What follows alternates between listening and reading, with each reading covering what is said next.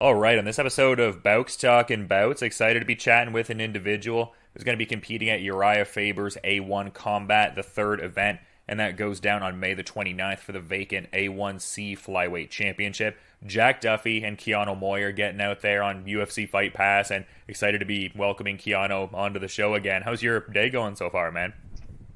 It's going good. I already had practice this morning. I had boxing sparring this morning, and then I got to run later today, so it's going good. It's pretty awesome. I'm so excited for this fight coming up, and then, yeah, man, it's just every single day, it's just a daily routine for me. To be a martial artist is really just a real blessing, and it's amazing, honestly.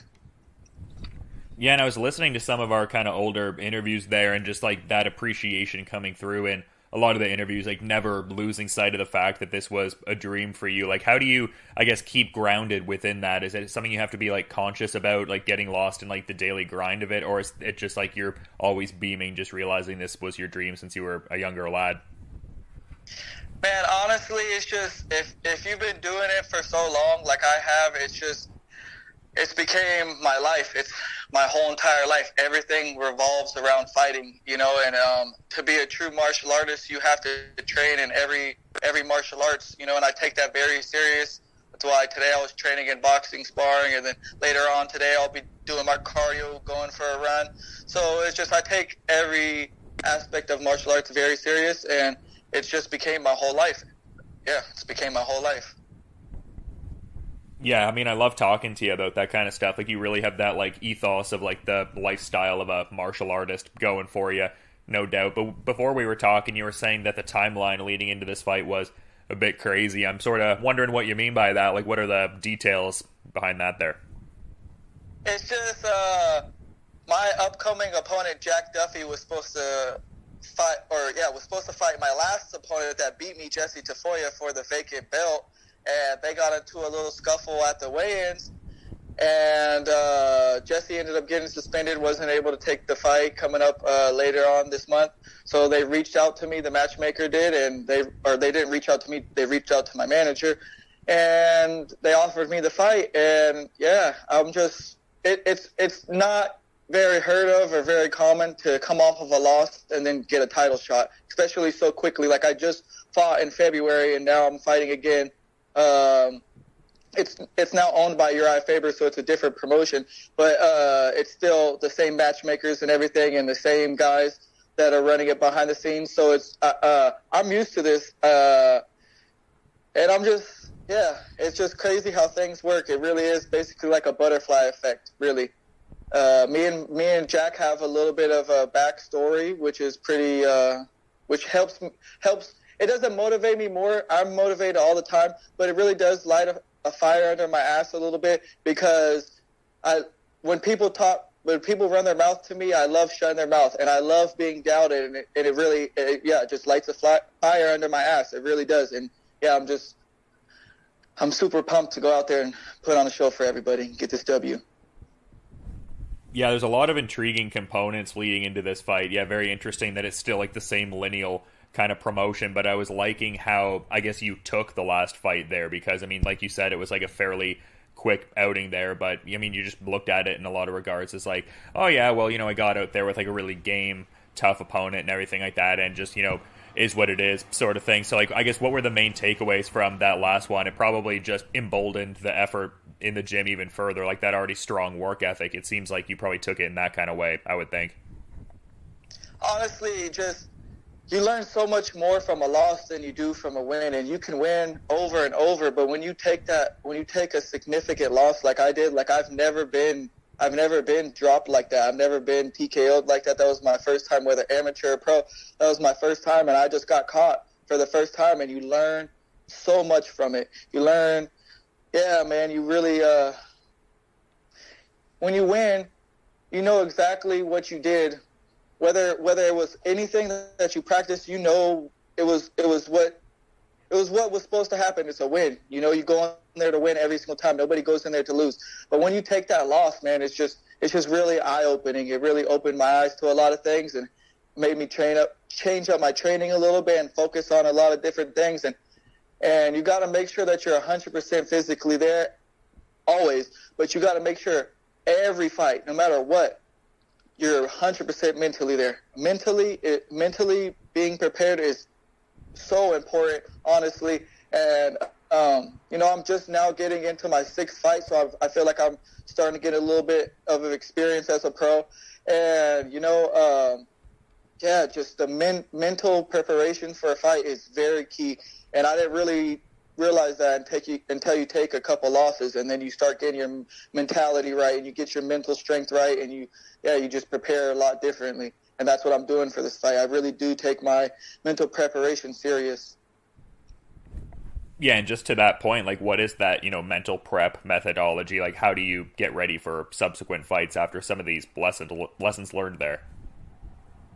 Well, positive affirmations really help. Listening to those every morning, making sure that you reaffirm yourself that that you're born for this, that you are going to be a champion, that you were made for this, that you're confident in yourself, that just doing stuff like that, doing meditation. Like when I go for my runs, I run with no music, no headphones, and that really that right there is the mental preparation right there, because it's just you out there in that cage. And when you're running, when you get tired, when you get to that, like I really push myself during my runs. And you really just zone out. And that's how it is in the fight. It's just you and your opponent, and you guys are in your own world. That's how it is when you're running. So just certain things, it's just stuff like that. Like that really helps out. Really what helps out is prayer as well. Like, praying a lot. I've been also like reaching out to my Lord and Savior, Jesus Christ, praying to him, and, simple stuff like that. That's the key thing. If things really start getting like really tough, eventually in my career, I might get a mental coach, or like a mental coach to help me out. And, but right now, those are just simple things that I'm doing just to help my mental strength. And that has really helped me a lot compared to my last camp. Yeah, it sounds like there's a lot of cool facets to that there. You were talking about like the running and stuff like that. Like in the years we've been doing interviews, it seems like the amount of miles you run a day keeps getting upped and upped. Like, where are we at nowadays in terms of the daily miles for the running? Man, I try to run every other day to split it out, because I train 6 days a week. So you don't want to overdo it with the running because of how many miles I run per week. But I'm running upwards to 13 to 15 miles per week. So either 3 to 5 miles every session, and that's 3 times a week. So and then that's also with training 6 days a week. So by the end of this camp, I should be putting in about 60 miles, 55 to 60 miles, and that's a 4-week camp. So that's a lot of miles. That's a lot of cardio, and that's a lot of mental preparation. That's a lot of work on the road. You're there by yourself. It's just you in that cage by yourself, and that's what it's like running. You got to learn how to push yourself. Yeah, good mentality to have with it. But I was, touching on like how long we've been doing interviews there and stuff like that, like since about like late 2017 when you were a 5-1 AMI. We're talking about growth and development and stuff like that. Like, what are the biggest differences between the Keaneo Moyer I first talked to and the Keaneo Moyer that I'm talking to now? Oh man, I just grown so much as an adult, as a human being, man. I just matured so much. My mentality has definitely changed in life in general. Like, I know 100% that I'm made for this. This is my career. It's different when you're coming up as an amateur. Especially how long I've been doing it. I've been doing it since I was 15. I knew that this is something that I should take very serious, and it could be a career. But once you go pro, man, it's like really you're in the pros, you're a professional fighter. And man, it's just crazy. I became so much more technical. Like I used to just be a wild fighter. Like I would just go in there and just look for the kill, and I'd still do that for sure. But I'm really like, I like being technical now. I really try to set things up and make sure that, make it look as clean as possible. I want to make sure that my career last. I want to have longevity in MMA, and I want to make sure that I'm able to make my career last as long as I wanted to. I don't want to have to fight past a certain point, make money or whatever. I want to be able to retire when I want to. And in order to do that, I got to make sure that I don't get myself hurt in that cage. And that's what I've really worked on. Like any of my fights, whether I win or lose, I'm not getting hurt. And that's really important. And especially as a pro, that's really important to make sure that your career lasts long. And also, man, I'm just in this whole different mindset. Like back when I was an amateur, I was just coming up. I was just so angry. I just had so much going on in my life. You know, I was just mad at the world. And now I'm just at peace. Honestly, I'm just at peace with the world. I'm at peace with myself. And yeah, I'm just happy to be where I'm at in life, honestly. Yeah, I love hearing that, man, and it really comes across in a lot of regards. But like earlier in the conversation, you were touching on how this fight kind of has a unique, kind of localized timeline to yourself, because you were saying when you were 19, you called out your upcoming opponent to fight, and he was like, "Oh, you're a scrub. Like, you'll never be on my level. If we do fight, you know, he'd smoke you," like things to that effect. Like, can you offer up a little insight on the backstory there between yourself and your opponents? It seems like it's been kind of brewing for a few years now. Yeah, well, I had my first amateur title fight coming up, and he had put up his fight against Shane Sargent. That's his last fight. And I felt like George St. Pierre. Even though I was an amateur, I had no pro fights at all. I just wasn't impressed with it. I just seen it, and I'm like, man, that just looks like you're beating up a scrub. That's pretty easy, man. Like, you are fighting a dude that has no wins. You have no amateur career at all. You know, like, I have to make my way up in order to go pro. And he just jumped right into the pro leagues against scrubs, which is how you make yourself look really good to come up as a pro. But, you know, I called him out, and he said to me those exact things, and he said, I got to get my record up as a pro, and then it's just crazy. It really is the butterfly effect. Now I'm fighting him in his hometown, and I'm going to go whoop his ass, take his O, and take that belt. And it's just awesome because, you know, this is how the world works. You know, he's saying to me, be careful what you ask for. Well, the last time that we talked, like 5 years ago when I called him out, he said he's one fight away from the UFC. He's one fight away from the UFC or being in the Dana White Contender Series. And now look, it's been 5 years. I have more fights. This is my sixth fight. I have more fights than him in the last 2 years than he's had in his whole pro career. It's like you're a wannabe fighter. That's what I call those people. They're a wannabe fighter. They get to walk around their town because he lives out in Sacramento, trains that Team Alpha Male. So he gets to tell people, I'm a pro fighter. It's awesome. But guess what I am? I'm going to be a world champion come fight night, and he's going to figure that out the hard way. Yeah, he hasn't competed in a decent while either, I've noticed, about 4.5 years there. But yeah, I mean, in looking at his record too, it looks like he's that 100% finishing rate. But it doesn't seem like you're particularly impressed by that. Maybe the quality of competition wasn't there in your estimation across the 4 first-round finishes there. Yeah, man, it's just, like, I have 2 first-round finishes against real national-ranked opponents. Like the dude that I beat, Sam Panitz, he was making his pro debut, but he was 13-1 and had 4 different amateur belts in 4 different organizations. So that's a real opponent. And the guy that I beat, Mike Tabera, he's fought for Combate, and he comes from a world-class gym. He comes from MMA Gold. So whether he has this great record or not, that's a real fighter right there. So yeah, my competition compared to his is a lot different. You know, I went down to Miami, whether I won or lost, I fought a 3-0 opponent that comes from a world-class gym on UFC Fight Pass. So, you know, and for my debut, I fought a dude that has way more fights than me on King of the Cage on national television. So I've been here, I've done this. He doesn't know what it feels like. It's been 5 years. It's all going to be new to him all over. I just did this a couple months ago. So it's all in my favor. All the pressure's on him. He's supposed to win this fight. He's 5-0. I'm coming off a loss. So let the pressure be on him. And it's going to be exciting, and it's going to be awesome when I get this KO or submission. And I come back and I say, and new. Yeah, and it seems like the title is a very important kind of distinction just in terms of like representing the progression in the career, and just like the last one being the title bid, where I imagine that'd be frustrating in a certain sense, where you probably wanted to show off the skills a little bit more. Like, I mean, obviously the winning and losing is kind of like you learn from it either way, but just the opportunity to show the skills even further there. And just, we also talked about the, I guess, personal connection with the opponent here. So kind of an interesting fight in a few regards. It's like there's the redemptive kind of component with the title being on the line again, getting another crack at that hardware there, but also just the maybe validation kind of component potentially coming from like a trash talking opponent from years back. So can you kind of talk about those facets and maybe just your general temperament and the mindset leading into it? Yeah, man, honestly,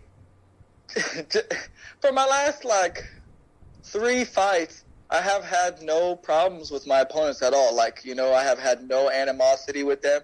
And it's not that I need to have animosity with my opponents or some type of beef with them in order for me to to light some fire under my ass. No, that's not what it is. It's just it makes me want to whoop his ass a little more. It really does. Like, he's been talking shit, and you know, when somebody runs their mouth, we get to step into the cage against each other. So no matter what's been said against each other, it's all going to be hashed out come fight night. And I'm not planning on shaking hands with him afterwards. I don't plan on being friends with him afterwards, especially because of what's been said between us. But at the end of the day, we get to fight. So, you know, I'm completely fine with the war of words. I'm completely fine with the mental warfare. I'm definitely, I love it. Honestly, I really love it. It helps. Especially because for my last 3 opponents, I have had no beef with them. So now it's just really just like, I really just want to sock his freaking jaw off his face, and that's what I'm going to do. I get to do it fight night. And 12 days I get to do it. So, yeah, and I'm just, again, whether it's for this fight or in life, I'm just at peace. I'm just so relaxed and so calm. And, you know, don't get me wrong. Everybody has nerves. I've had nerves, especially for this fight, coming up fight. It's a big fight for me, you know. It's a big deal. But at the end of the day, that doesn't matter. It's just I'm at peace. Those nerves, they come and go. It's like woosah, just come and go. In with the air, out with the air. So all I gotta do, breathe in, breathe out. And you know, I have a clear mentality for this fight. I know what I have to do. It's very simple. Get my hand raised. It doesn't matter what it's by. It doesn't matter by knockout, submission, by decision. All I have to do is fight this man for 25 minutes or less and get my belt. And that's what's going to happen. I'm going to get my belt. Mark my words. Yeah, and last time we were talking, you were working with Ishmael White a fair bit, it seemed like. Is that still kind of the training dynamic leading into this one? Like, where are you honing the skills ahead of this one? Yeah, I have my head MMA coach, Ishmael White. He's helping me with my MMA striking overall, and his eyes, he's able to see certain things and just able to fix a lot of things that help me with my fight game in general, whether it be on the ground, in the clinch, standing up. He just helps me out overall. And then I have my boxing coach that since the last time we talked, I wasn't working with him full-time, but now I have a full-time boxing coach that I've been working with for the last 2 years. Every day, 6 days out of the week, I'm working with him, whether it be just boxing or he's helping me with he's now been able to transfer over into being an MMA boxing coach. So he's able to see things like, don't do this or don't do that, because in boxing it will get you caught. So those are my main striking coaches right there. And then I got 10th Planet Jiu-Jitsu. I'm over there a couple days out of the week doing my jiu-jitsu, helping me out.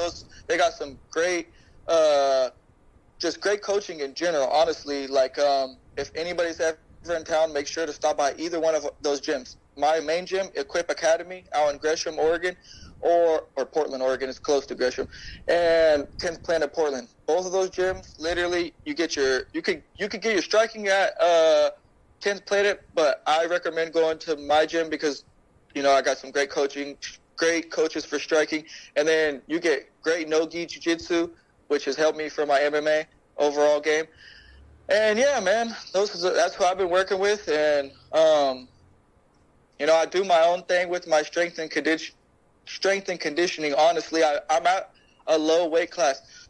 So I'm at flyweight. I don't like lifting weights. I really don't like doing too much, honestly, because I train so much. So if you train 6 days out of the week, there's you only have so much time in a day, especially because I'm working part-time. I have a job. I have other things to do. I have a life outside of fighting. My life does revolve around fighting, but I'm an adult, so I have other things going on. And it's just you got to find time for the things that are truly important. And I feel like Darren Till really made a valid point about this. He said this. He's like, you could do all the strength and conditioning you want. You could do all the pad work you want. You could do all that, right? But the most important things, really, honestly, are sparring, getting your cardio right, which is running, and, working with real coaches that are able to help you out in overall, your overall game. That's what you need. You need to be progressing, especially when you're a pro. You need to get better and better and better. And that's what I feel like I've been doing, especially the last couple months. I've really, I'll just be able to show you fight night. I've just really worked on a lot, and I can't wait to show everybody.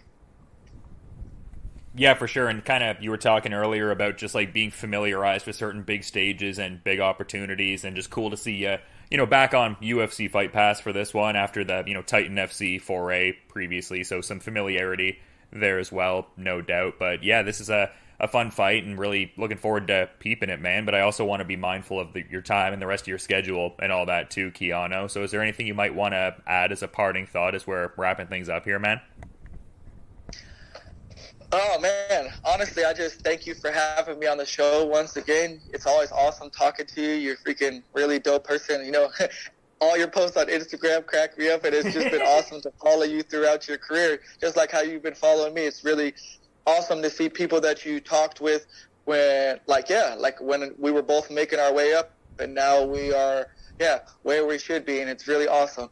And I always want to give thanks to my Lord and Savior, Jesus Christ. Without him, none of this would be possible. I wouldn't be here, and I'm just truly blessed. I want to give a shout-out to my coaches, Ishmael White, George Gonzalez, and my main gym, Equip Academy, and 10th Planet Portland. Thank you guys so much for helping me out. Honestly, I feel like I've grown so much with just having – it really does. They say it takes a village to raise a child. I'm no longer a child, but really I'm a pro fighter, and really I thank everybody so much. Everybody that helps me out. It doesn't matter if it's an up-and-comer. It doesn't matter if this person has just began. I really am so thankful for everybody in the MMA community that has helped me out, especially in my community out here in Portland. And I want to give a shout out to my mama. Thank you so much, Mom, for raising me into the person that I am, to the man that I am. I thank you so much. You're a great person. You taught me how to be a hard worker, to work for everything that I want. And I just love you so much. Thank you for everything. And shout out to my pops. You're a great father. You're awesome. You're a great dude. And I can't wait to come out to Colorado and bring my belt out to the restaurant that you own, Millside Inn, one day. And I want to give a shout out to my sponsors as well. Can't forget them. Without them, I wouldn't be fighting all the time. I've had fucking 5 fights. This will be my 6th fight. Yeah, this will be my 6th fight within the last 2 years because of them. So I would not be fighting if it was not for them. Thank you so much to PDX Sliders. You guys have been sponsoring me since literally my third amateur title fight. That's been years ago. I thank you guys so much. You guys are so awesome. Shout out to Ryan Rollins. You are the boss, man. You are the dopest. Thank you so much. I remember growing up in that community over there in the Selwood community, going to the Boys and Girls Club, and now I'm sponsored by a local business right there. So that's really awesome, man. I'm so thankful. They have 2 different locations. One in Selwood, Moreland location, and they also have one in Southeast Portland. If you're ever in town, make sure to check them out. If you live in Portland and you haven't been there, I don't know what you're doing with your life. Make sure to go there ASAP. I got to give a shout-out to Ready Player Cards as well. They are my other sponsor. My older brother owns that company. It's a small local business out here in Portland, Oregon that sells Pokemon cards, Dragon Ball Z cards, UFC cards. Any type of card you could think of, you could get it from them. And they also help me with my merchandise for my fight as well. So if you want to pick up a sweater or any shirts, you can hit them up. And yeah, man, I'm super stoked. Seriously. 12 days until they say, and the new. Yeah, it's going to be a sweet fight, and yeah, people can check that out via UFC Fight Pass, as I was saying earlier. It goes down on May the 29th, and yeah, going to be cool to see that A1C Flyweight Championship fight against Jack Duffy there, and thanks for coming on the show again, Keaneo, and just looking forward to peeping the fight. You enjoy the rest of your day too, though, man. Awesome. Thank you for having me again, seriously, man, and yeah, you enjoy your day as well.